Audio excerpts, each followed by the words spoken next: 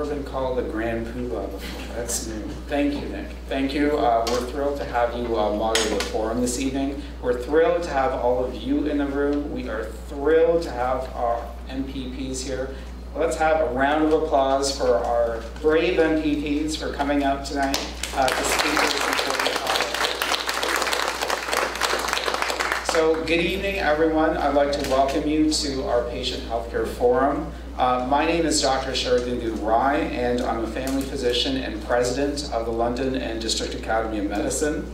The London District Academy of Medicine has been around since 1919, and its function is to foster professional and social harmony, to advance knowledge in medicine, to promote healthcare in the community, and to assume the duties of a branch society of the Ontario Medical Association. On behalf of the executive of the London District Academy of Medicine, I would like to thank all of you for coming up tonight to hear our patient stories. Our event is about bringing broader attention to the everyday struggles that Ontarians are experiencing in our healthcare system. Tonight's focus is mental health, but you will hear a range of patient experiences. We're going to begin by hearing the poignant stories of patients and their families who have experienced delays in access to timely mental health care. Mental health care has been a prominent topic in the news, and I want to take a moment to share a few of those stories with you, or a few of those headlines with you, starting with a story from the London Free Press in 2014. So we're going to exit out of this, and we're going to see how well my surgical skills are. And this is from 4 years ago, and it was a story that ran in the London Free Press about how our patients were being forced to sleep on the hospital floor. And that was completely unconscionable. It was a call to action. And Deb Matthews' quote, when I was very disturbed when I heard the story, "We have to make sure that this does not happen again." Well, it did. And I'm going to share with you a series of stories, starting with Dave Warren. Can you give a shout out, please? Because you're here tonight. Where's Dave? Has Dave showed up yet?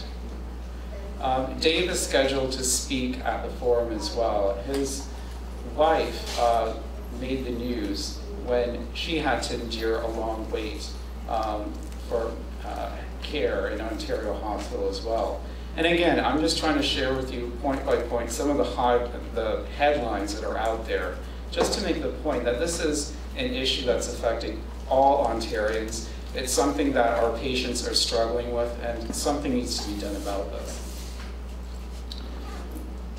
And this is another one. And I swear, Peggy, I didn't plan it this way, but you know, this is a quote from Peggy Sattler. And she was talking about the healthcare system being in total crisis. That's from August of 2017. More psychiatric beds are coming, but the staffing is a big issue. What good are the beds if we don't have the staff to take care of our patients? That's a story from a couple of months ago, February the 25th. And again, another story Jonathan shared from January, about the lack of psychiatric beds. This is a story about a Toronto man who died abroad with pneumonia, waiting for care in the Ontario healthcare system. And I'm not sure what's going on with that, but we'll move on. And this is yet another story about a patient that was ailing in a US hospital because they couldn't find a bed back here. And that's just a snapshot. That's just a snapshot. And what our courageous patient speakers are going to share with you today is, again, a snapshot of all those stories. It's a microcosm of all those stories that are floating out there that are not heard, that don't make the headlines, about how our patients on a day-to-day basis are struggling for timely access to care. And so I'm very grateful that Teresa Armstrong, Peggy Sattler, and Jeff Urich were able to come out tonight and be a witness to those stories. Because these are the folks that hopefully can get something done about this. So thank you again for coming out. We need our elected officials to hear these stories and address this issue. These issues cross political lines.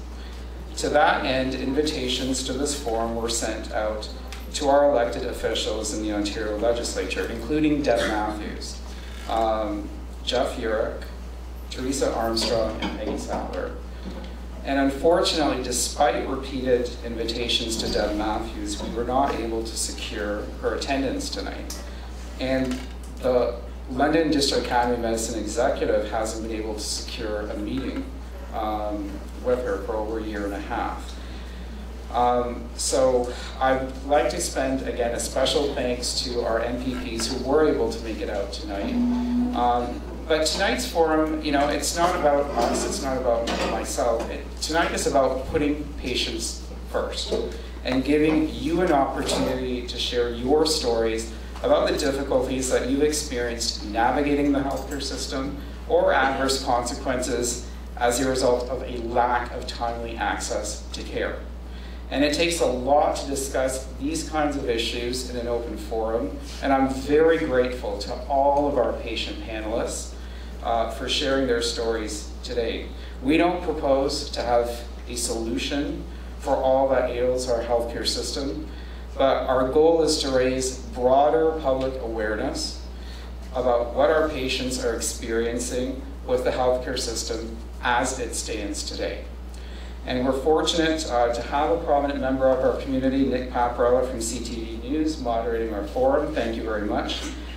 Nick doesn't like to brag, so I'm going to do it for him. Nick has a very distinguished career dating back to 1982. He's covered a wide range of stories, and notably, I'm very impressed, in June of 2012, Nick was awarded the Queen's Diamond Jubilee Medal for his volunteer work in the community. And he's volunteering yet again for us tonight. So a round of applause for Nick. So I'd like to thank Nick for moderating tonight's healthcare forum. I'd like to thank our patients for sharing their stories. I'd like to, not to forget, our excellent executive assistant, Ms. Michelle Maisonville. Michelle, where are you? Come out from the woodworks, wherever you are. She's hiding. She's working. All right. I'm sure she can hear me. We'd like to thank Michelle for her invaluable assistance putting tonight's forum together. And again, we'd like to thank you, our audience members, for being a witness to those stories. Without further ado, I'm going to let Nick start calling up the patients. Thank you, everyone.